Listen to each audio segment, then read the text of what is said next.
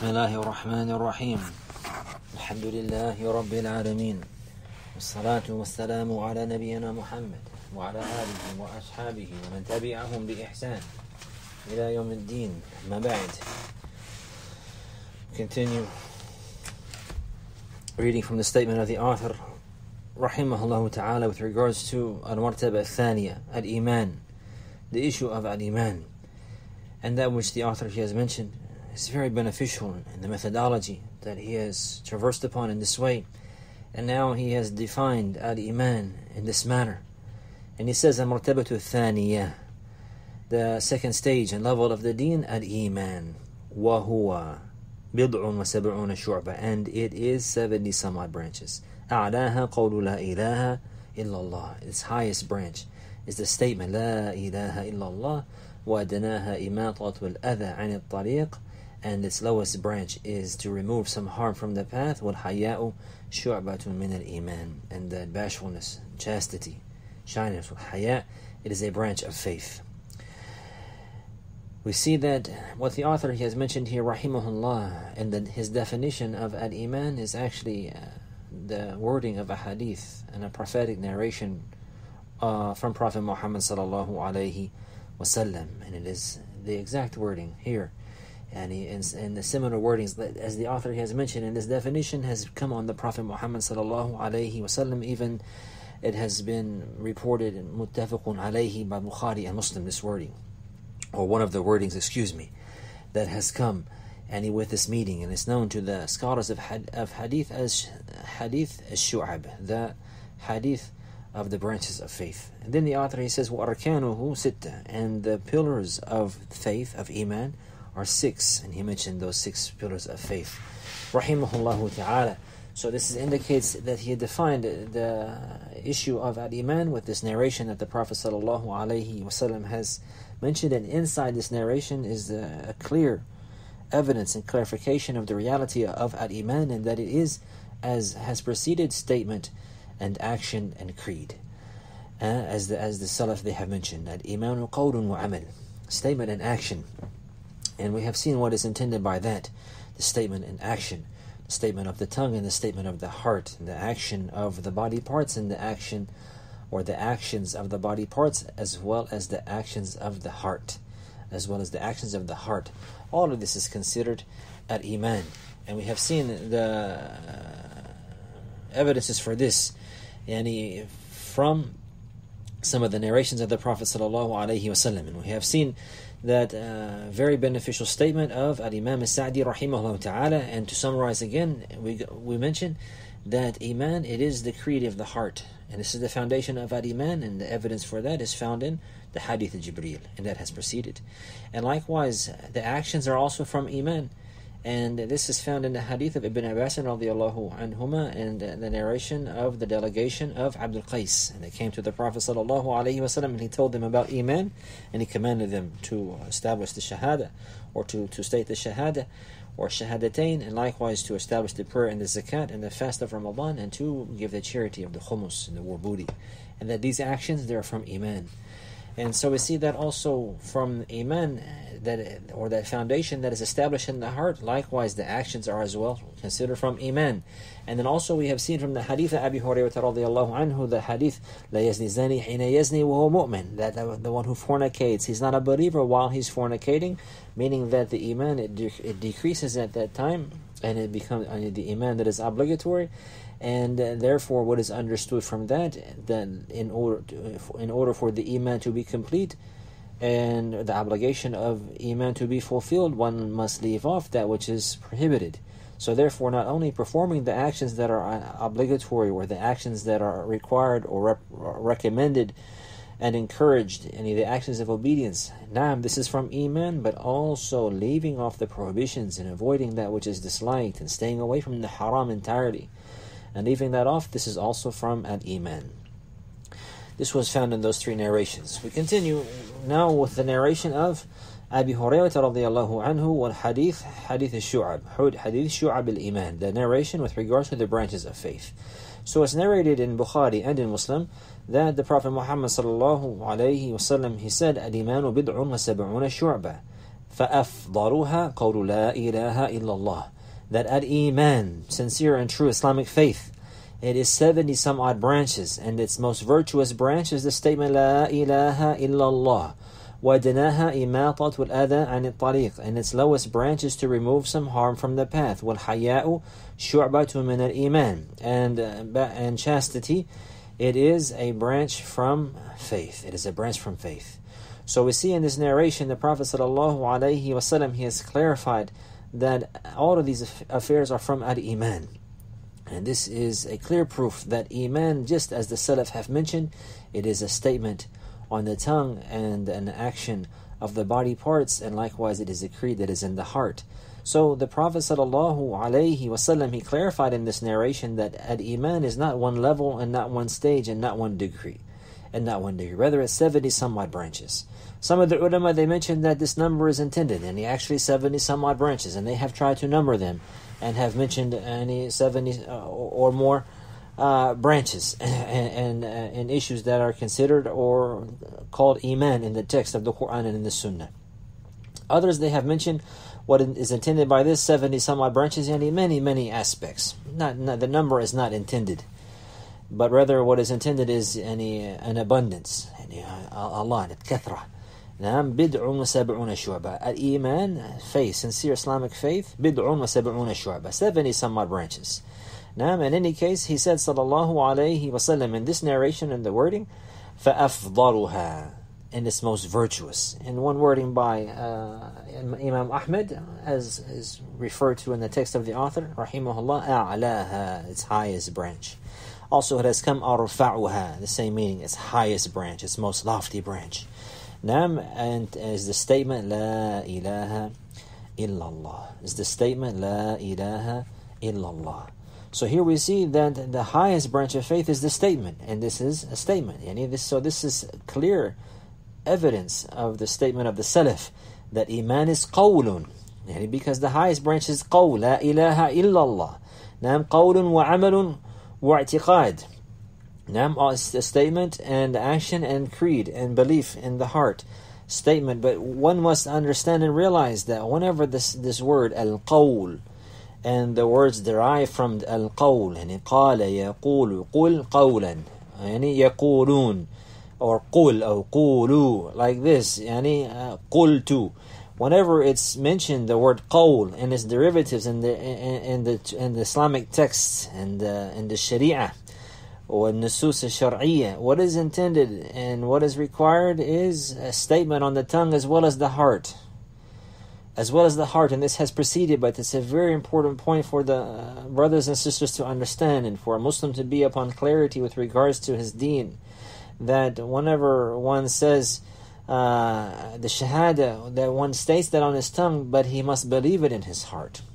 Qawlu la ilaha illallah, the statement, the most virtuous branch of faith is the statement La ilaha illallah. But we have seen that statement will not benefit a person if he does not know what it means, and if he does, and even if he knows what it means, but he does not believe it. He does not believe it. He says it outwardly, but he disbelieves in it inwardly, it will not benefit him.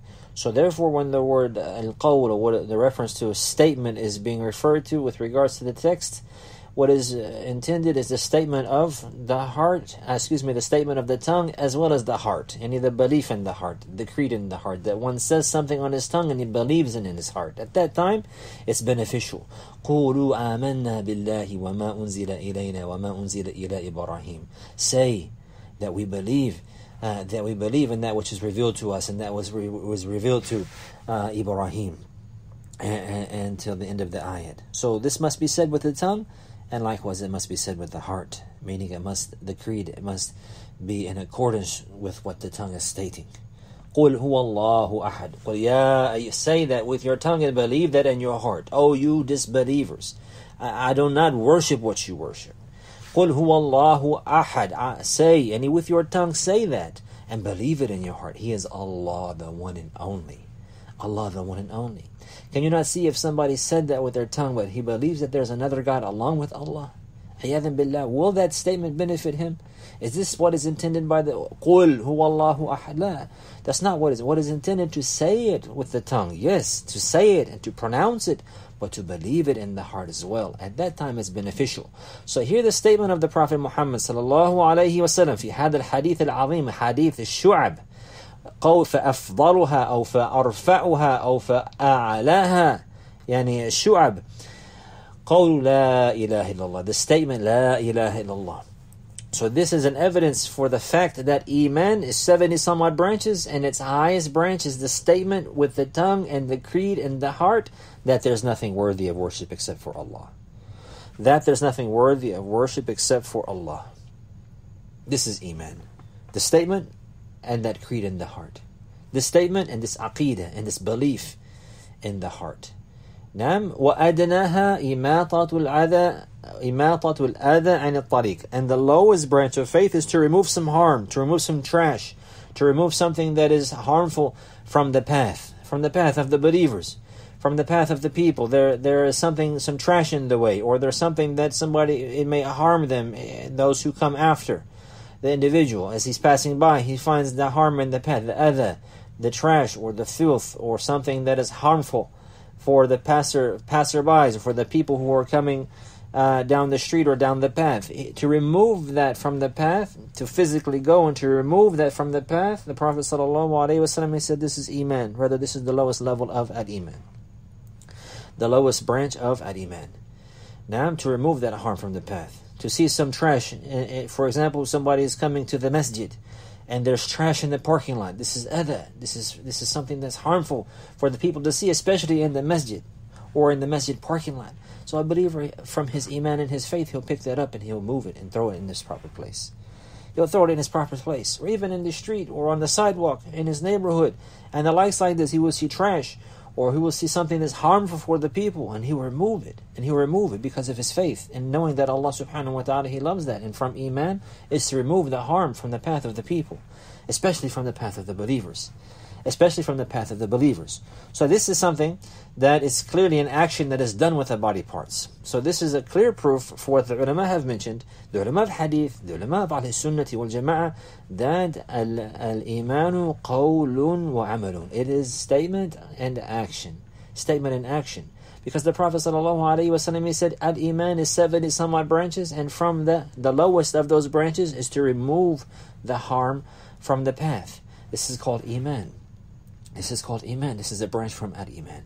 And then he said, sallallahu alayhi wa sallam, وَالْحَيَاءُ شُعْبَةٌ مِنَ الْإِيمَانِ. And bashfulness, shyness, chastity is a branch from Al-Iman, from faith. It's a branch of faith. So this haya is established in the heart. The haya and the chastity, the bashfulness and the shyness of an individual, of a believer, it's in the heart. It's in the heart. And it's from the greatest aspects of faith, that a person is shy from Allah first and foremost. إِنَّ اللَّهَ أَحَقُّ أَنْ يُسْتَحْيَ مِنْهُ مِنَ النَّاسِ. That as the Prophet ﷺ, he said that verily Allah has more right that one will be shy from Him than the people. So a believer, he will be shy to disobey Allah Azza wa Jal. And he will be shy that Allah would find him in a place that He has prohibited him. Or the believer is shy that Allah will hear him saying with his tongue that Allah provided for him something that's not permissible. And a believer is shy that Allah will find him and see him listening with his ears that are a blessing from Allah Azza wa Jal to that which is impermissible.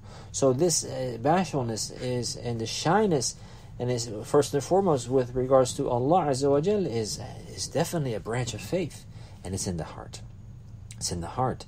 Also being shy from the foul actions and the foul conduct with the people, and to be shy to go out to the lands in a manner that is not proper, and to go out of the house in a manner that's not befitting. All of this is from shyness and from bashfulness, and this is from Al-Iman, that a believer, when he leaves his home, he goes out prepared to deal with life and to meet the people. He does not go out of his house in his pajamas, for example, or in his night garments. This is not proper for a believer, although it's permissible. But this is an affair that a believer, he'll be shy to go and face the people in this manner, much less go to Salat al-Fajr in that manner. Rather, he will have shyness to stand in front of Allah Azza wa Jal with his sleeping garments on. And he will adorn himself before he stands in front of Allah Azza wa Jal. Now this is all from the bashfulness and from the haya that's in the heart of a believer. So this narration here, this great narration, the narration of the branches of faith, clearly clarifies that al-Iman, it is a statement on the tongue as well as a belief in the heart, and also it is actions that are on the body parts. And the Prophet Muhammad sallallahu alaihi wasallam, he has considered all of this to be from al-Iman. He has considered all of this to be from al-Iman, and all of them are branches and aspects of sincere faith, Islamic faith. Now, so we benefit from these four narrations that have come so far. And the first one is the hadith of Jibreel. And with regards to the clarification of al-Iman. These narrations, they have many benefits in them and many rulings derived from them, but what we were discussing here is the issue, masalat al-Iman. And the fact that al-Iman is creed in the heart, and it is also actions of the heart, and it is also actions on the body parts, and it is also statements on the tongue. All of this is from Iman. So we benefit so far from this hadith that al-Iman, it has a foundation. Al-Iman, it has a foundation and a base, and that is in the heart of a believer. And that is with regards to the 6 pillars of faith. And there's no Iman except by way of these first and foremost, establishing them in the heart of a believer. And from that faith, there stems the tree of Iman, the tree of faith, which also is included in the Iman, the actions of the heart as well, like hope and fear and love and trust and reliance as well. This stems from the foundation of Iman in the heart of a believer. We have seen that in the narrations that have preceded, and likewise in the verses that have preceded. Also, what we have benefited from these narrations as well is that actions like salat and of the body parts, actions like salat and paying the zakat, all of this is also from al-Iman. And also making fasting in Ramadan and giving charity, all of this is from al-Iman, and this has preceded. And also we have benefited from those texts that we have read today and in those previous classes, that leaving off that which is impermissible also is from al-Iman. And likewise today we have seen this concise and inclusive narration of the Prophet ﷺ, and most beneficial narration, that also the statements and the actions and the belief is clearly from al-Iman, and that Iman is more than one branch, and its highest level is to make the statement along with a certain belief that there's nothing worthy of worship except for Allah. And the lowest of those branches is to remove the harm from the path of the people, and also from the aspects or branches of faith is to have chastity and shyness in the heart of a believer. So the Iman, it must be cultivated, and a believer, he must have concern for his Iman, and he must take care of his Iman. And we read the 5th narration with regards to this affair, and it is the famous hadith of Sufyan ibn Abdullah al-Thaqafi, rahimahullah ta'ala, and it is collected by Tirmidhi and also by Ibn Majah and other than them, rahimahumullah ta'ala, that the Prophet sallallahu alayhi wasallam, he said, قُلْ آمَنْتُ بِاللَّهِ ثُمَّ اسْتَقِيمُ. قُلْ آمَنْتُ بِاللَّهِ ثُمَّ اسْتَقِيمُ. And Sufyan ibn Abdullah al-Thaqafi, rahimahullah ta'ala, he asked the Prophet sallallahu alayhi wasallam to inform him about an affair that he would not have to ask anyone else about it after, and to clarify for him something clearly from the deen. And the Prophet sallallahu alaihi wasallam, he told him to say "Qul." From here now, what we have seen in the previous lessons, we know what is intended by this. "Qul amantu billah." Say, I believe in Allah. Is the intent of the Messenger sallallahu alaihi wasallam whenever he said here "Qul," which is a derivative of qawl. It's the amr, fil amr from al-qawl. Is what is intended for him to just say that on his tongue? Qul amantu billah. Is this what the Prophet sallallahu alaihi wasallam has intended for him and required for him, and this is the advice that he has for him, just to simply say it on his tongue? I believe in Allah. Or rather, is there another intent? Naam, that's right, there's another intent, and that is that what is intended from قُلْ آمَنْتُ بِاللَّهِ. Say, I believe in Allah. Say it with your tongue and with your heart. Say it with your tongue in statement and believe it in your heart in creed. I believe in Allah. I believe in Allah. Say, I believe in Allah. Naam, but then the Prophet ﷺ, in this concise and comprehensive advice, he said, ثُمَّ اسْتَقِيمُ. ثُمَّ اسْتَقِيمُ. And then be upright. And then be steadfast upon obedience. And then be upright upon istiqamah, and that which that creed in your heart and that statement that you made on your tongue necessitates from being submissive and humble before Allah Azza wa Jal, and submitting to Him with tawheed, and complying to His commandments in obedience, and staying away from His prohibitions subhanahu wa ta'ala, and worshipping Him alone with no partners, and fulfilling the rights of His tawheed tabaraka wa ta'ala, and following His Messenger sallallahu alayhi wasallam precisely and with truth.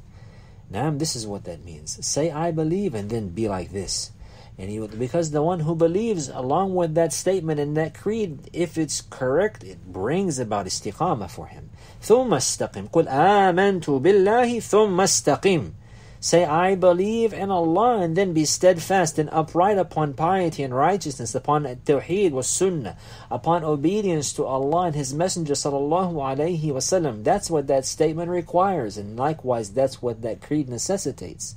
قُلْ آمَنْتُ بِاللَّهِ. Say, I believe in Allah. Say, I believe in Allah. Naam, but then after that, what do you have to do? ثُمَّ اسْتَقِمْ. Then you have to be upright. Then you have to be steadfast. Then you have to be obedient to Allah.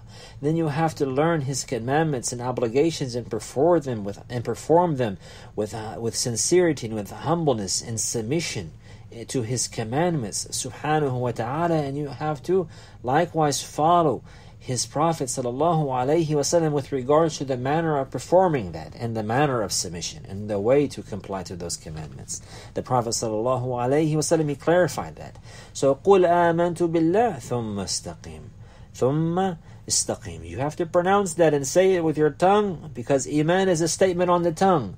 But likewise, you have to say it as well with your heart, by believing that with certainty and having the firm creed that He is Allah, and you believe in Him as your creator and sustainer and provider, and that you will return to Him and He will hold you accountable. Say, I believe in Allah, the one who is worthy of worship, and there's none worthy of worship besides Him alone, with no partners, subhanahu wa ta'ala, and then be steadfast and upright.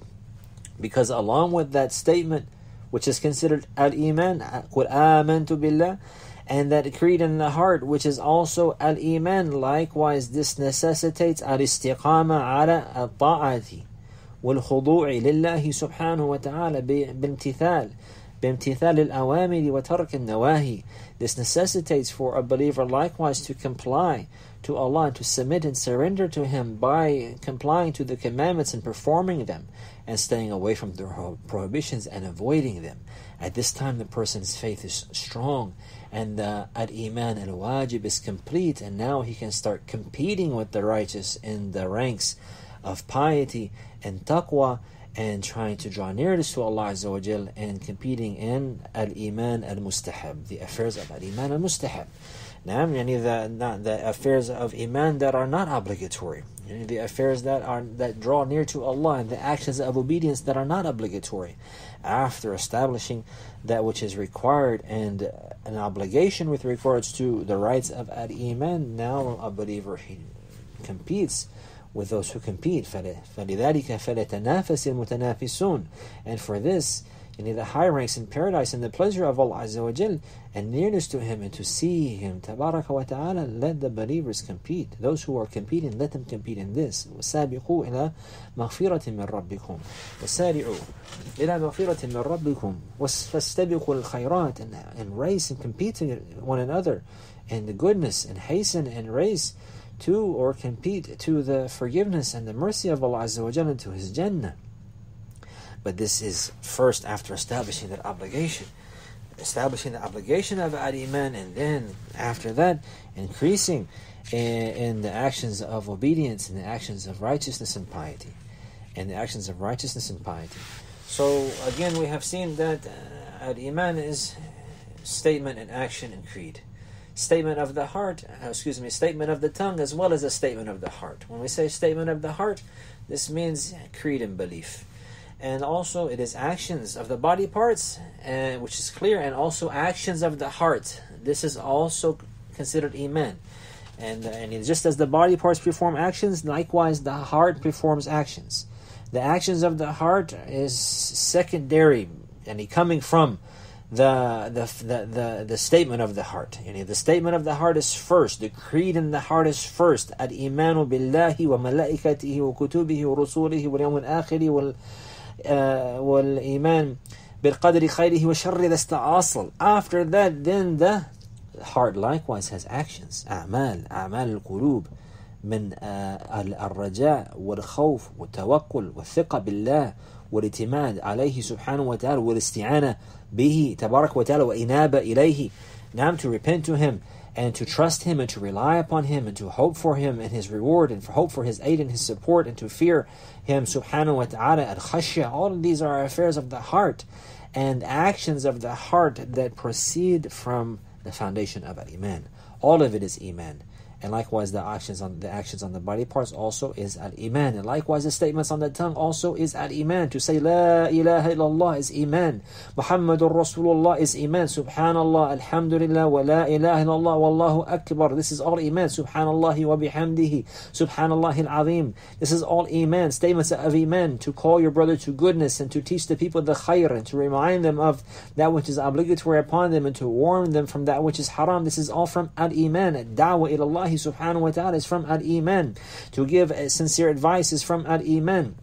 To direct your brother to that which is good for him in the deen and in the dunya, this is al-iman. This is from iman, and this is something that is beloved to Allah subhanahu wa ta'ala. It is a statement on the tongue, and the creed in the heart, and the actions on the body parts. This is the reality of al-iman. This is the reality of al-iman. So we have also benefited from this, that al-iman is not one level. And the ulama, they have mentioned about what is considered as al-iman al-wajib wa al-iman al-mustahab. And then also they have other terminology, like they will say al-iman al-mutlaq wa mutlaqu al-iman. And these terms that the ulama, they use to refer to al-iman. And al-iman al-wajib, this is the iman that is obligatory for a believer to perform. So there is the foundation of al-iman, and that a person enters into al-Islam by way of, and then after that, that iman, it must be completed, and it's not complete, and he's not a true believer, or his iman is not correct and proper and sound and complete until he fulfills the rights of al-iman. So then from that stage of entering into the fold of al-Islam and being a believer, considered in general a believer, and this is called mutlaqu al-iman. He has the foundation of, or aslu al-iman, the foundation of al-iman. But after that, a believer must strive to complete the iman, and there are obligations that must be performed for that iman to be complete. If he fulfills those obligations about iman, he becomes a complete believer, and he becomes from those whom Allah has promised to enter paradise without any reckoning or without any punishment. The one who has fulfilled the rights of al-iman.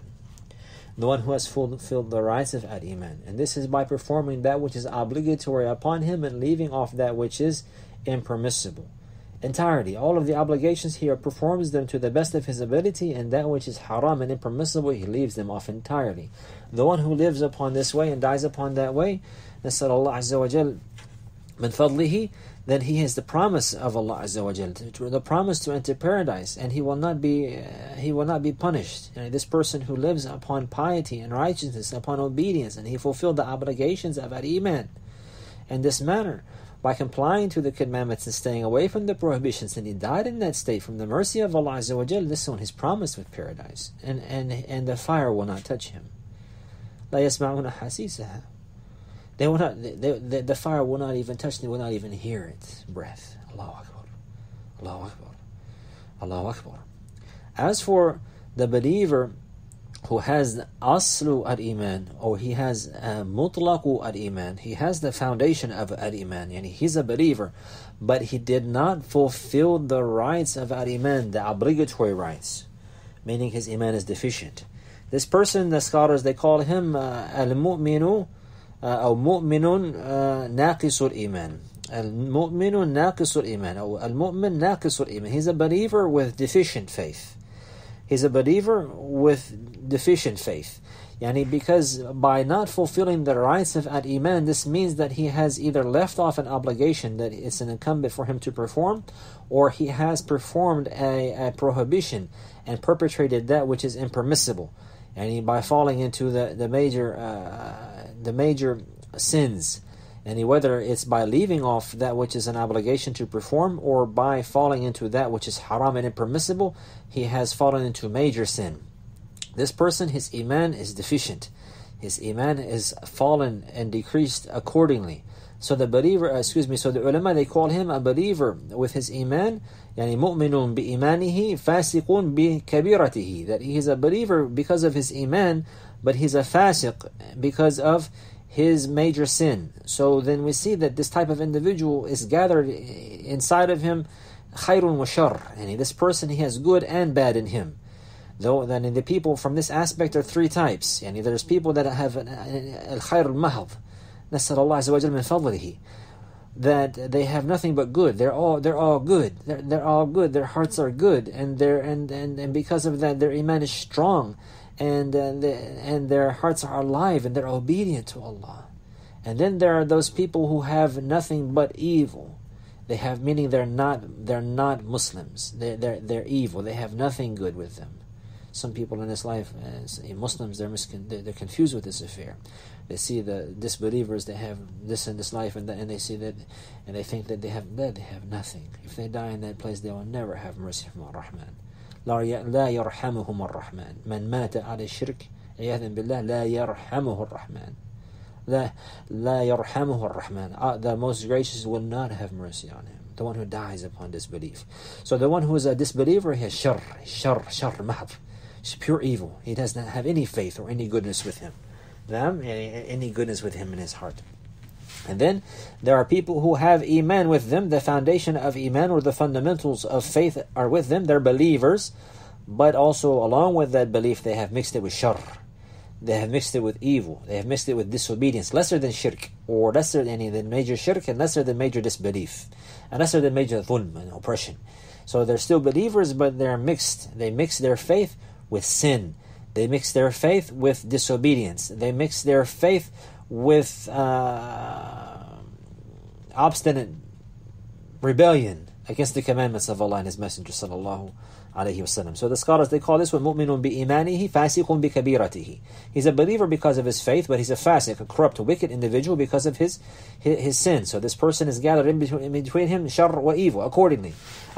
So some and likewise the threat for this person in the fire is accordingly. This person right here, the Prophet sallallahu alayhi wasallam, he mentioned in the hadith of Ubadah bin Samit radiyallahu anhu that he is tahta mashiyati. That whoever performed or something from these sins and he died upon that, then he's under the will of Allah.